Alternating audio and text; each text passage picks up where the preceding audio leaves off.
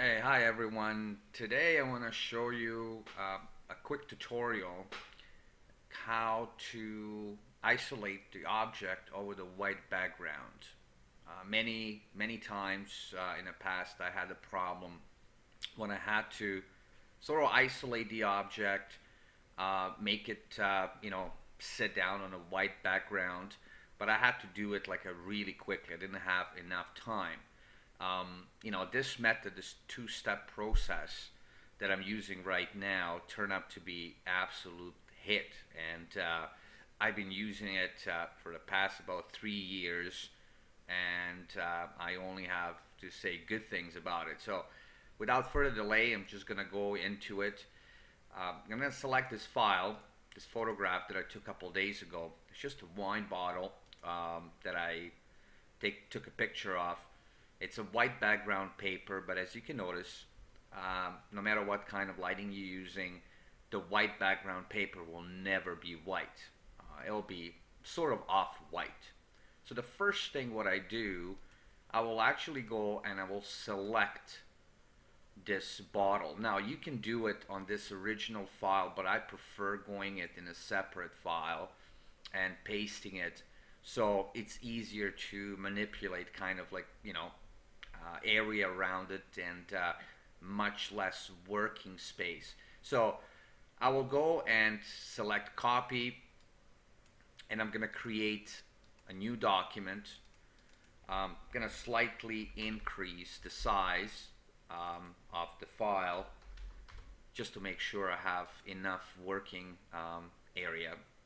So paste it, and here we are.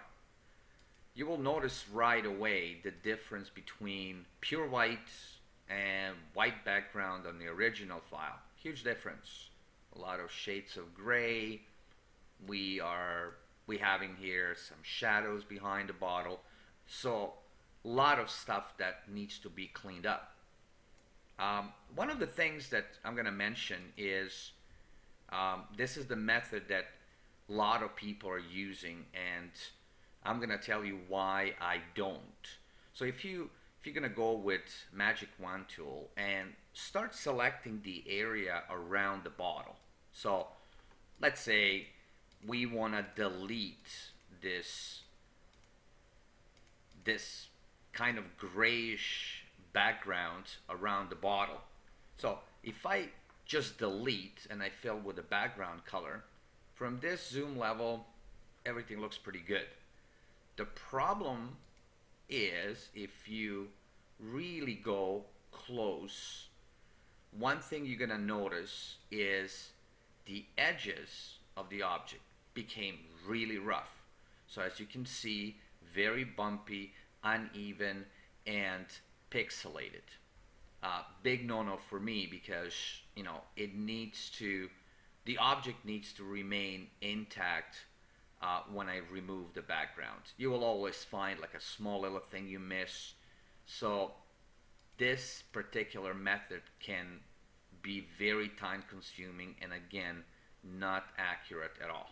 So I'm going to show you what I do. So I'm just going to go back to the previous state and I'm going to deselect, and as you can see, this is the starting point. The first step in the process is adjusting levels. So if I go to levels and I'm gonna click on my white point, make sure it's a 100% white. If you double click, just make sure it's 100% white. And I'm gonna click somewhere in this gray area. So if I do that, boom, as you can see, by doing this, I took pretty much most of that gray stuff around the bottle out. The only thing what it's left here on the bottom, and you're going to find this in many cases, an area or spot around your object that still remains kind of dirty. So this is when the burn tool comes in. I love this tool. So what I'm going to do, I'm going to increase the size of my brush to, let's say in this scenario, about 130 pixels. In a range, you're going to select highlights, and exposure, I'm going to keep it around 75%. So I'm going to zoom in a little bit so you will see. And I'm going to start cleaning it up with the burn tool. As you can see, as I move around, the cleaning begins. The thing that I like the most about burn tool is the fact that it's very forgiving. So if you go over the edge of the object, you are not going to compromise the edge, the object itself.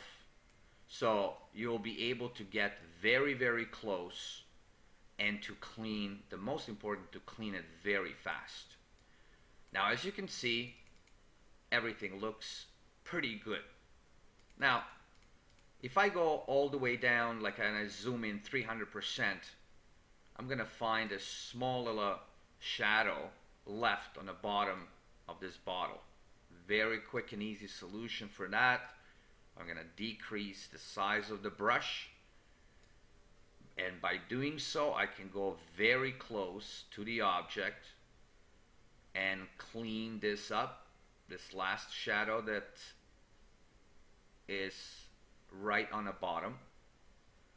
And here we go. So I'm just gonna zoom out and I'm gonna show you. So the bottle looks pretty darn good. From that original state to this one in less than 2 minutes. More you use this method, the more professional you'll become, and the whole process will take even less time. Now, once this cleaned up, you can, adjust everything else if you need to on the object, if you want to increase the saturation or anything like that. But as far as I can see, this doesn't take really too long, and it's very, very accurate. So I hope you liked the tutorial, and we'll see each other soon.